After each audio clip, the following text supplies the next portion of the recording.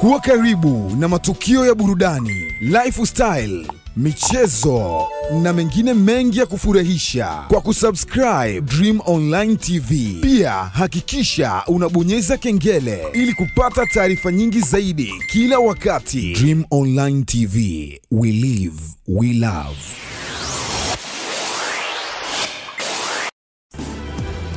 Baada ya nivuta nikuvute kuhusiana na wapi ambako ataelekea Haruna Kezima na Fadhili Niyonzima, imeelezwa kwa nyota Simba Haruna Kezima na Fadhili Niyonzima yuko kwenye mazungumzo ya mwisho na klabu ya AS Vita ya Kongo na APR ya Rwanda. Lakini pia Niyonzima amewaaga mashabiki wa Simba na kusema kuwa hivi karibuni atataja timu atakayoenda, huku tetesi zikieleza kwamba ana nafasi kubwa ya kutua huko Kongo kunako klabu ya AS Vita ambayo ishie kucheza na Simba hapa nyumbani kunako klabu bingwa barani Afrika. Lakini pia imeelezwa kuwa timu hiyo itatambua uwezo wa Niyonzima baada ya kucheza na timu ya Simba kwenye michuano ya ligi ya mabingwa barani Afrika ambayo ni AS Vita ya DR Congo. Lakini pia mchezaji huyo ambaye aliwahi kuchezea Yanga alijiunga na Simba msimu 2016-2017 baada ya mkataba wake na Yanga kumalizika.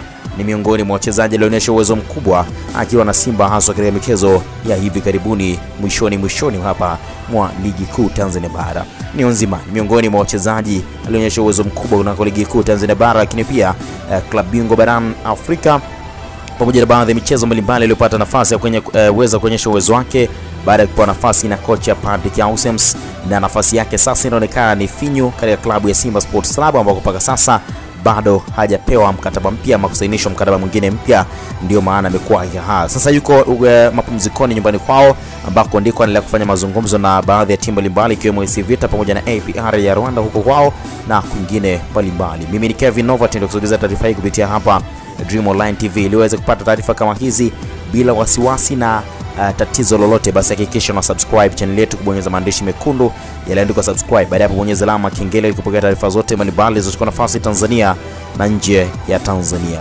Nikushukuru wewe uliyechukua muda wako na kutazama taarifa yetu ama taarifa zetu zingine zote mbalimbali. Basi karibu uweze kuacha maoni yako kuhusiana na taarifa hii, na baada ya hapo pia nitapita na maoni yako tu pale ambako wakati utaruhusu kufanya hivyo.